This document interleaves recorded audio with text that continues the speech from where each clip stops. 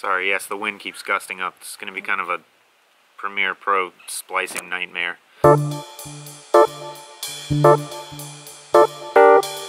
What's up, guys? Rich here.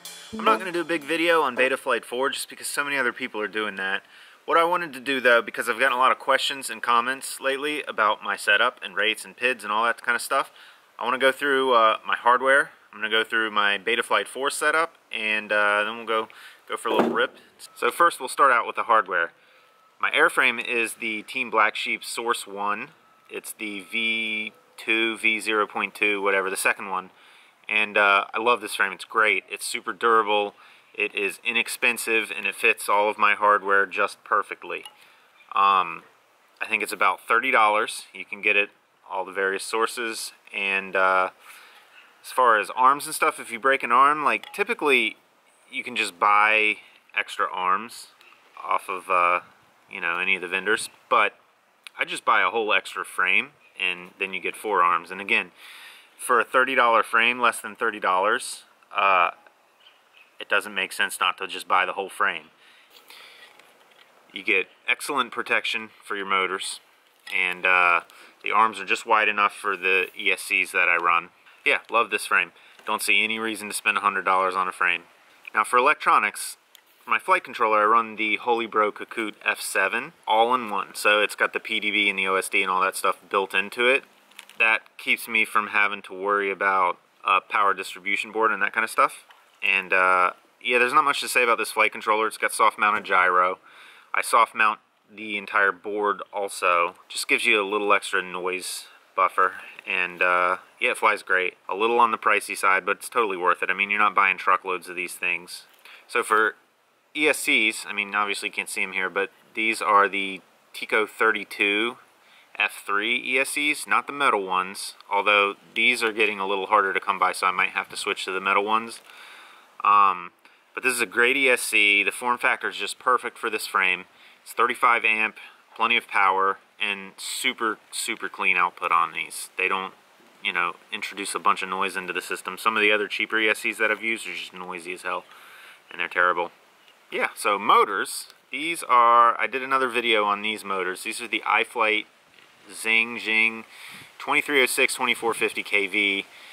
These things are amazing motors. I mean, I can't say enough about them. I previously was running the Mr. Steel V2 motors, and those are fantastic motors also, although at a premium price point, and they're not quite as durable as these. So I just keep running these. I keep a few extras on hand. If I need to swap one out, I just swap it out.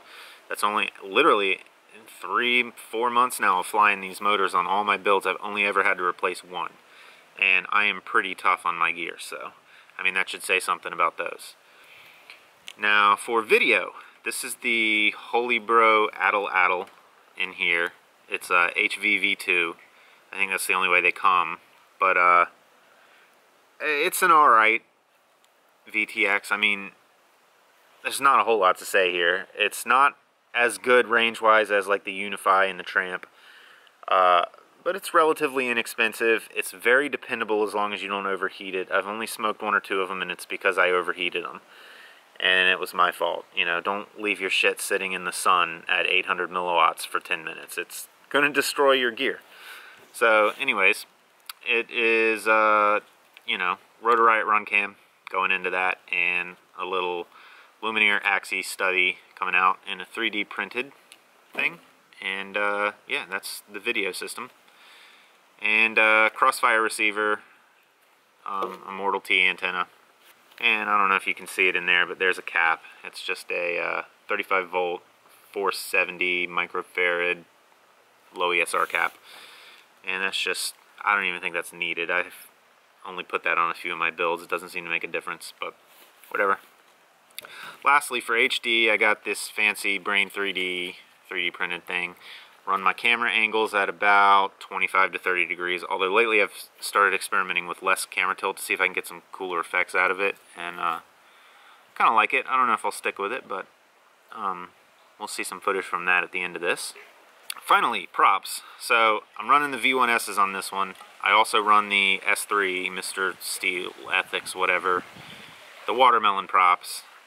Depends on where I'm at and what I need my quad to do. So as far as I'm concerned, the V1S and the S3 props, they perform really, really similarly. And if I want just a tiny bit extra smoothness for what I'm doing, if I'm doing really flowy stuff out in trees and whatnot, then I'll usually opt for the S3s, because they may have the edge on smoothness.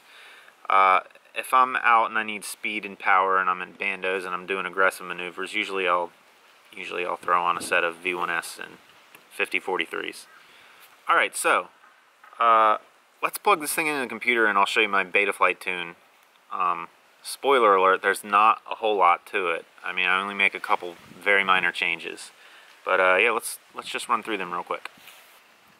Alright, for Betaflight, ports are all default straight out of the Kakute F7 manual. Nothing special going on here.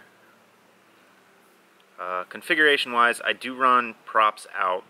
I find that I get snagged and crash a whole lot less with props out. D-Shot 1200 all the way. 8K accelerometer on. What else is there to see in here? Crossfire, obviously. Run telemetry. I actually leave the ESC sensors off because the Kakute F7 has an onboard current sensor.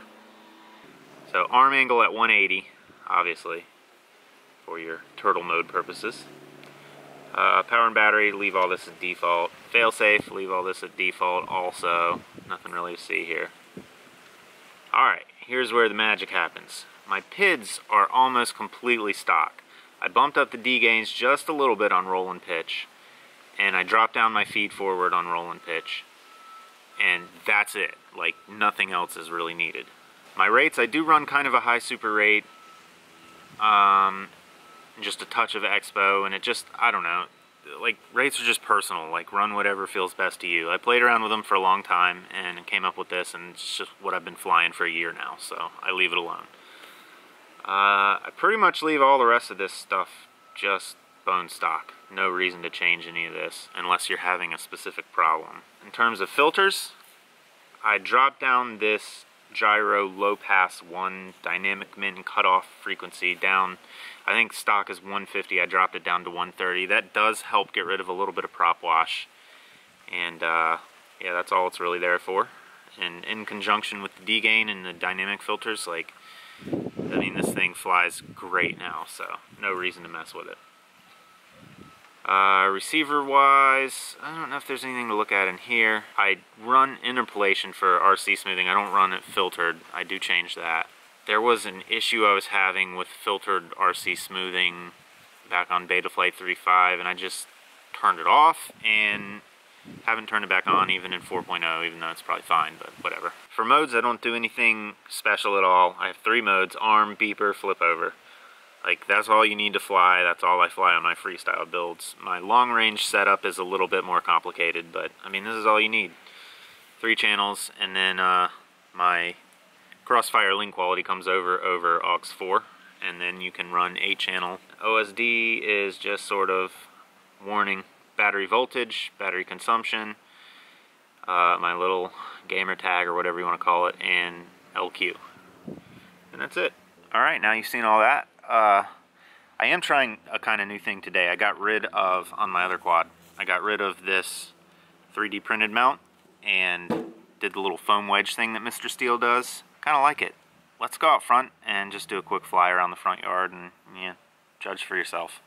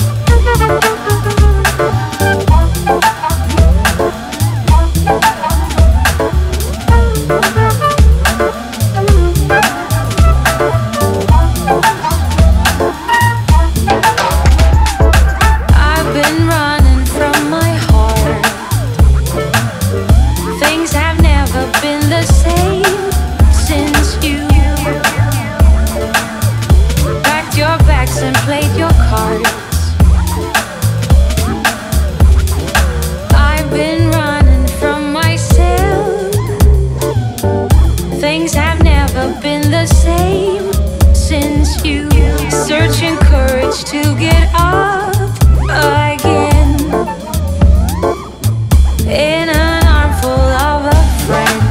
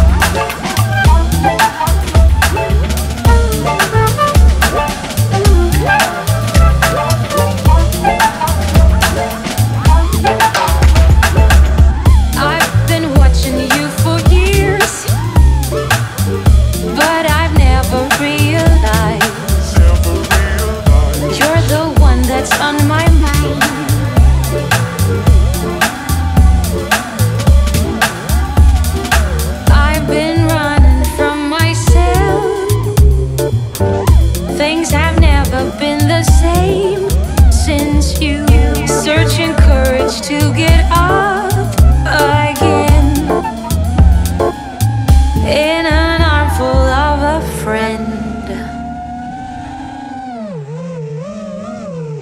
Anyways, hope you liked this video. If you did, hit like and hit the subscribe button. Hit the little bell so you can stay up to date, and I'll see you in the next one.